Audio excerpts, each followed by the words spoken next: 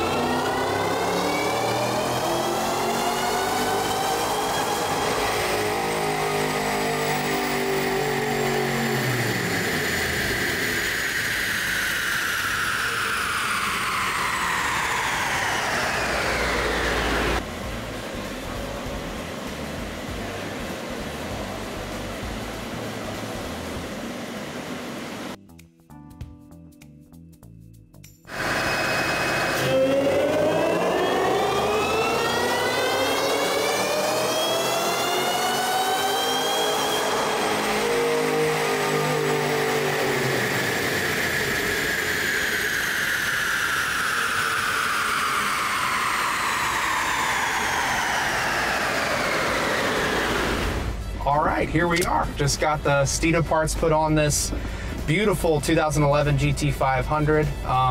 What did you add again?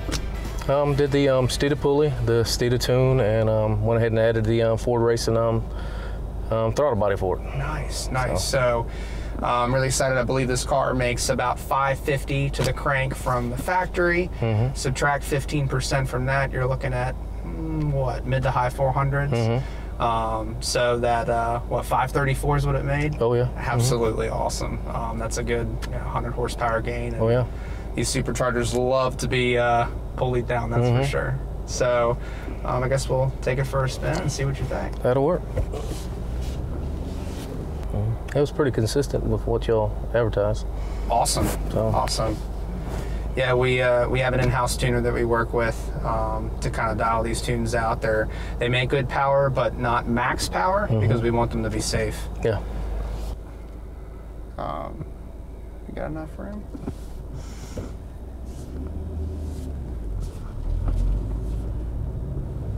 All right, let's see what we got.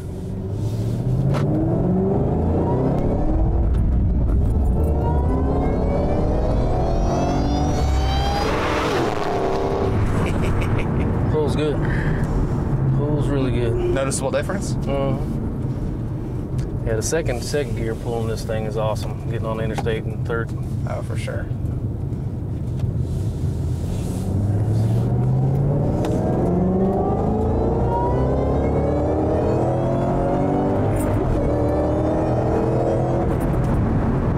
Beautiful.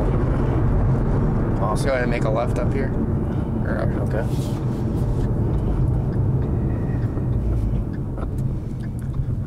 Yeah, this car is very fun.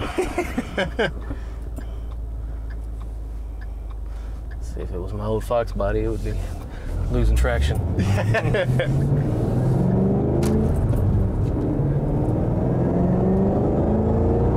Oh, I love that supercharger whine. It's more noticeable since I guess the throttle body. Between the throttle body and the fact those vortices are spinning quicker now. just head up to the stop sign and make a left. Okay.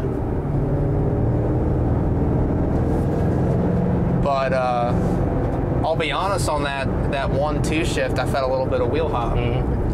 So you know what's next, right? Yeah. Yep. We need to go. I do want to do different intercooler. Right. Intercooler. I'd like to do maybe a little bit different exhaust. Still not 100% if I want to do anything really a lot louder, because I don't want it to be annoying on the highway. I love the sound of these. I had a 2011 GT myself, and with the GT500 axleback. Okay. Same exact axleback you have on this thing, and it's got that deep signature, like throaty Mustang sound. And it burbles when you downshift it. It burbles a little bit. That's nice. So, I was thinking about y'all's the Steeda one you have for this. I might go with the Flowmaster, since I've always had Flowmaster. It's a signature with the Fox bodies. I know you're a Fox body. How many Fox bodies do you have? I've had 4. Jeez. Yeah. Had 2 88s and an 87 and a 90. Now, do you miss them after being in this thing? I still miss the Fox body, because but you know, I would love to have all. For sure. Yeah, I would love to have an old SVO. Nice, 4-cylinder. Okay. I'm impressed with 4-cylinder turbos. I've had a few myself. So it sounds like you're a fan of them bringing back the 4-cylinder for the Mustang in 2015. Oh yeah, I have no problem with it. Especially with the kind of horsepower that the RS Focus made. Oh my gosh, yeah. And you said you traded in a Focus ST for this, correct? Oh, yeah. It was pretty fun little car. It was pretty much stock, other than the tint window and a little bit of stereo. But it was very fun. It's a great daily driver. So you had 4 Fox bodies. You had a Focus ST. Do you have any other Fords? I did have an SVT Focus, which was my daily driver when I owned my 90. A buddy of mine had it, and had like 30,000 miles when I got it. But I kept it from 2004 to 2016. Nice. So, oh, my bad, about 2019.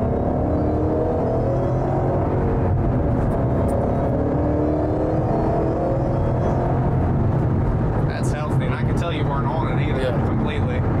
So easing into it a little bit. But no, we're a whole Ford family. I just had really good luck with them all.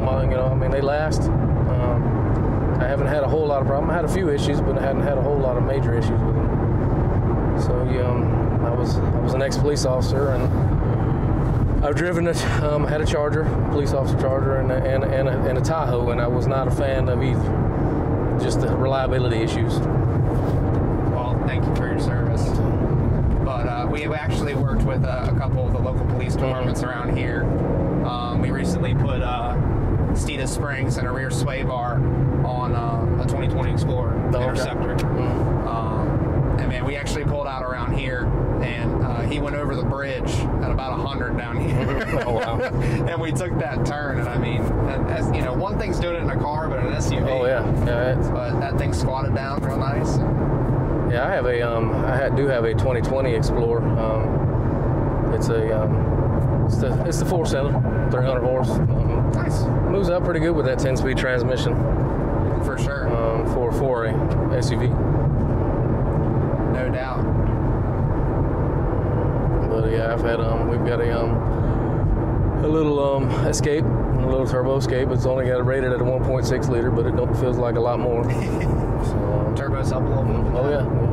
Sounds like you're a forced induction family here. Yeah, I like it. I like it a lot. Yeah, big improvements on the turbos and the superchargers. No doubt. You get the efficiency when you want it, and the power when you need it to. Oh yeah. So, outside of the parts you added today on this car, is there anything else done? No. This car was bone stock when I got it. Oh wow. It didn't have it was stock. It had 24,000 miles on it when I got it. the guy that owned it had it pretty much up until last year, and then another guy bought it, and believe it or not, it happened to be my brother-in-law's, one of his good friends had it, that he performed some work for, and he had to get rid of it because it got his girlfriend pregnant. Oh, wow. But I didn't have any issues with it. But I was a real fan of it, the low mileage and how well it'd been taken care of. Just begging for more power. Oh, yeah. So, what are your plans after this? I mean, I don't want to go obnoxious with it. I want it because I made a mistake of that on my 90. I made it unenjoyable to drive on a regular basis. I mean, it was fun to play around with, but it was not a fun to drive back and forth to work every day. I'm going to use this car. I drive my cars. I've got a 94 SVT Lightning. I drive it, and it's got about 188,000 miles on it, and it drives like new.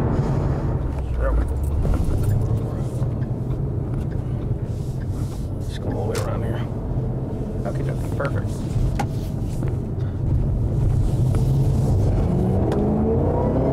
It definitely pulls hard low. You can actually feel you don't have to give it much gas. How's throttle response? That's quick, light. It's a lot lighter. Big toe.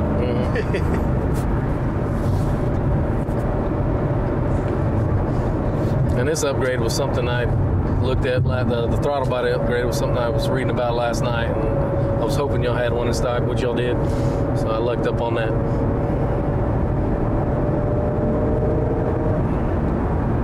It's amazing what just all the pieces of the puzzle, and you slowly change each one. It really helps out. I've had a set of injectors make 100 horsepower. Jeez. On my 90. I went from the 19s to 4200s. It made a big difference. That'd do it.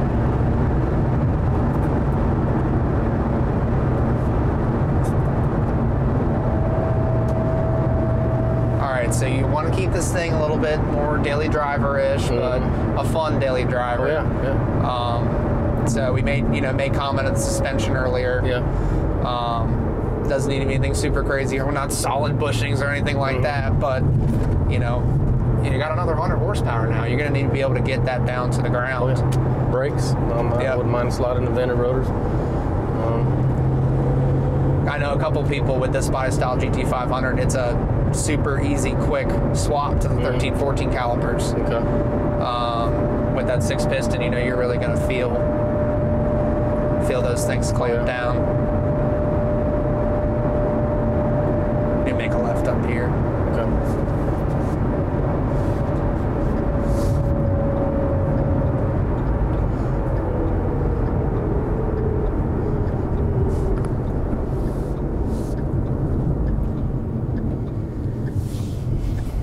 And choosing the right pad combo, pad and rotor combo. So I've been trying to educate myself as much as I can on that front. We did a really awesome brake test with Hawk Performance last year with our Q350 EcoBoost, where we went out and tested all of their Mustang street pads as well as their track pads. And in doing that, I was able to get all kinds of information, which was awesome. Now, you have a daily driver.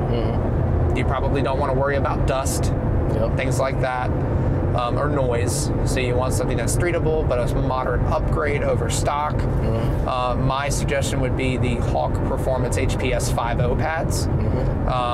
They're a slight upgrade over stock, but no dust, no noise. Yeah, these are horrible with dust. Yeah. It's a compromise. You get performance brakes, but Hawk did a really good job of kind of getting the best of all worlds. And then you factor in the performance ceramics. That's another step up. You got the dust again, but man, that initial bite, that's what I have on my cars. I'll clean the dust all day long. I don't care. It's just the brake feel. And initial bite is just awesome. All right, so all in all, first impressions, what do you think?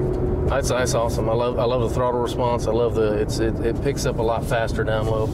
It definitely pulls a lot harder down low than it did before. Well, it pulls all the way through. But the feel down low is just just a daily driver. Yeah. Okay. just the daily aspect, you know, just giving a little throttle, it actually pulls a lot harder. Well, that's awesome. I'm really happy you're happy, and I'm excited to keep slowly working with you on this thing and you know, make this the ultimate daily driver for you. Thank you. Well, Alfred, thank you so much for coming out. Really appreciate it. Really happy with the results of this. I mean, it made what, 534 to the wheels? Yes. Man, that's a good probably 100 horsepower over stock, at least to the wheels. I know these cars 550 to the crank.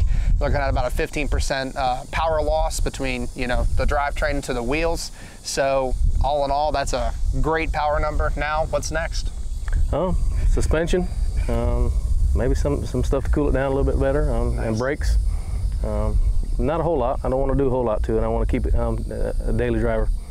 The ultimate daily driver, right? So you add more horsepower, got to make sure you break it down, get some Hawk Performance brake pads on there. And he said he already likes the exhaust. I'm a big fan of the stock exhaust in these cars, and you know, some suspension, especially in the rear, to make sure we get it down to the ground with that extra power. So anyways, that's about all we have today. So go ahead and hit that like, subscribe button, comment below. Let us know what you think Alfred should add to his GT500 next. And don't forget the most important thing. Speed matters.